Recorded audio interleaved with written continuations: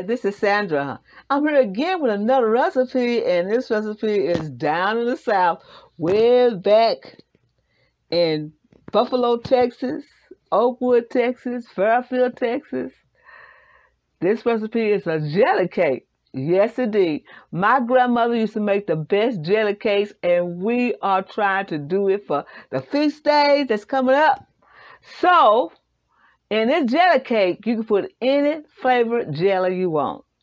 Me and my sister have a debate about the jelly cake, saying that you use apple jelly. But I remember in Texas, they had so many plums, and I felt like they made it plum jelly instead of apple. But whatever it is, whatever your preference, you use it. You can use grape, pineapple, apple, strawberry, whatever, but I'm going to use the plum. I'm going to use Blackburn's red plum jelly. That's what I'm going to use. Blackburn red plum jelly. Now, I love Blackburn products that taste just like plum, strawberry, grape, whatever you get, it tastes real good. And it's made out here in Mississippi, I believe. No, it's in Texas. Excuse me, y'all. It's in Texas, because it says Texas on it. Okay, so what we're going to do, it says Go Texas. So I guess it is in Texas. So anyway, we're going to make our jelly cake 4-layer high. Most colors are pink, white, red, whatever colors you want, green. It depends on what festivities that you want to celebrate. But I always get, y'all, I always get my best choice, Usher Moss white cake mix or whatever. Now, I had to substitute for Duncan Hines because of strawberries, because I want to make a pink, and I didn't have any food color. So I had to substitute Duncan Hines. But we're going to make it perfect, because we're going to use buttermilk, we're going to use vanilla pudding, instant pudding, and we're going to use canola oil. Instead of using, and we're going to use eggs. Instead of using water, we're going to use buttermilk.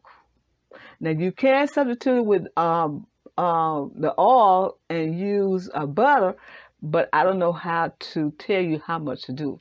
But I know with the oil and the buttermilk, it makes a perfect cake, and it don't taste like box cake. Don't have that box taste, okay? So we'll be right back and get started. All right. I'm going to add some vanilla, maybe about a teaspoon of vanilla to give it another little taste. Okay, and then we're going to finish blending. Now add a little bit more buttermilk because it's a little bit too thick. Maybe about 1/8 or 1/4, maybe 1/4 of buttermilk in there because it's a little bit too thick. And it is tasting good, it's delicious. So I'm trying to get it all blended together. Make sure it's blended together because you don't want it to be kind of not blended because it'll be kind of thick. You want to make sure it is blended real fluffy and very nice. Okay, as this is blending, we're going to scrape the sides and make sure that it's all incorporated. Give it a little taste. Creamy. Tastes exactly what I want it to taste like. Okay, we're gonna put it in these pans that's already floured and greased. I like grease it with shortening and then put the flour. These are just a regular 8-inch pans, and this is perfect for what you need it for.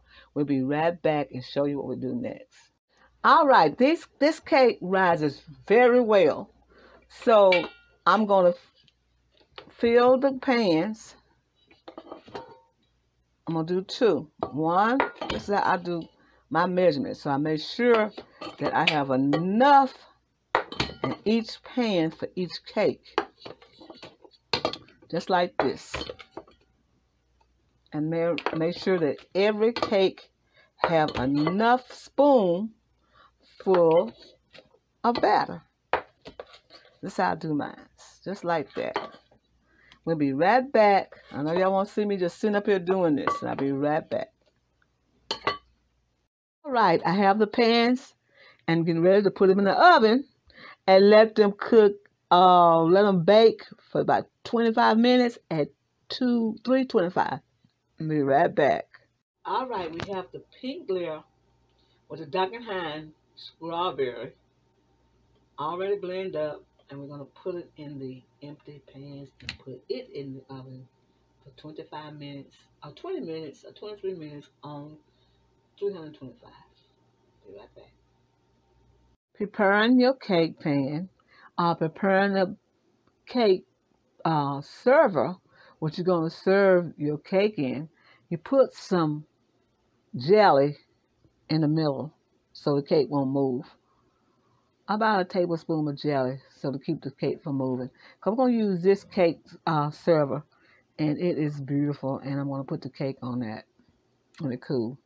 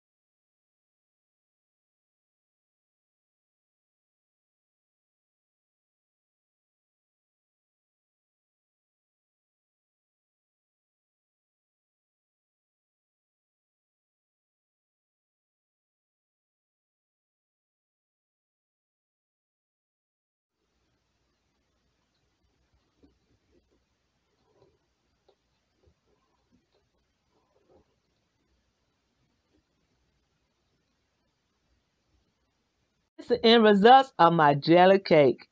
Blackburn red plum jelly I use, and it is delicious.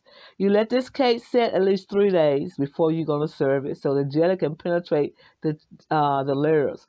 I use a yellow layer, a pink layer, a yellow layer, and a pink layer. So it's 2 colors, so it's a 4. Now I made them thin because I don't want it to be too big a cake because it won't fit underneath the dome of this plate server. This is Saturday. I want to tell you happy eating and get this recipe off of soulfoodqueen.net. Easy. You don't even have to go there, but you want to go there to support my channel. So go over there and look at those recipes. This is the end results of my jelly cake, and it is fabulous. Look at how it's glistering at the top and how I got it. Oh, it is so delicious. This is Saturday. I want to tell you happy eating again, and thank you for coming to my channel and getting these recipes, the simple and easy country recipes from an old country girl.